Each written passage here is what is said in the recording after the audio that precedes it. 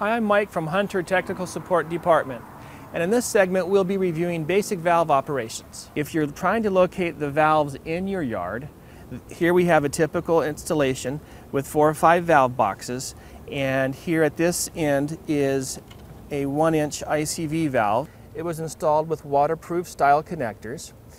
The wiring leads over here to the solenoid, which is what electrically actuates the valve. In the middle we have the flow control handle, and the flow control handle regulates the amount of water that passes through the valve when the valve opens. In the center of that we have the manual bleeder screw that will manually actuate the valve, and as well there is an AccuSet pressure regulator.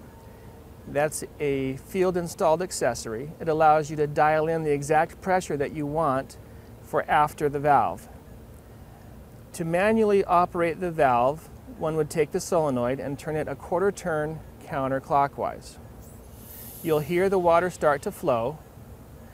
Let go of the solenoid, and after you've done your field check on the hedge and you're ready to turn the valve off, simply turn the solenoid a 1/4 turn clockwise. Hand tight, don't overdo it. You'll feel it stop, and then you'll hear the water stop. So here we have a ICV inline valve. On the topic of general valve operations, we'll start by identifying the various parts of the valve. And here in the lower half is the valve body, and the upper half of that is called the valve bonnet, and that's held down by the screws. In the center portion we have the working part of the valve, which is called the diaphragm. And on top of the diaphragm we have a center stem that goes up to a flow control handle. The flow control handle regulates how far the diaphragm opens and allows water to go through when the valve does open. On top of the flow control screw, we have what's called the manual bleeder screw.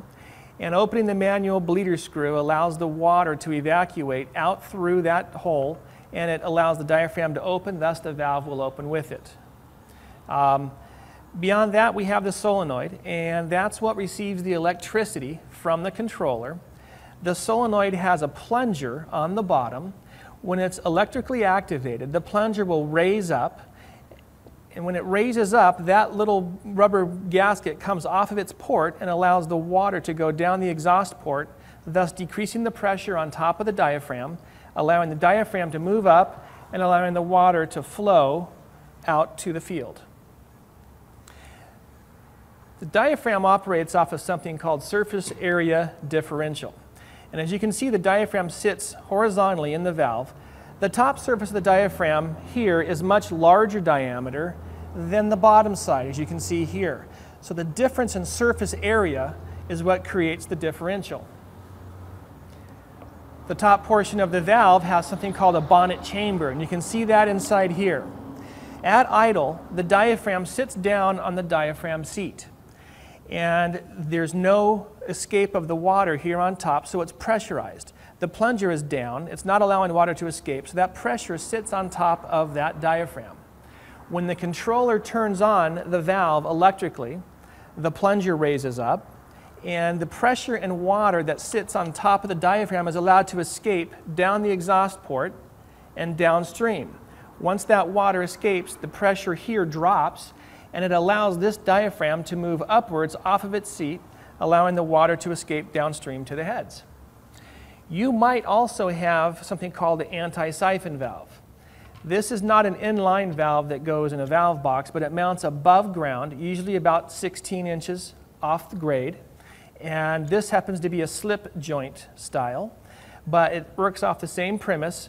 The front half is the anti-siphon portion, and the back half has the body, the diaphragm in between, the same flow control, and the same solenoid and a manual bleeder screw. This is held down by 4 screws, and the larger ICV inline is held down by 6 screws.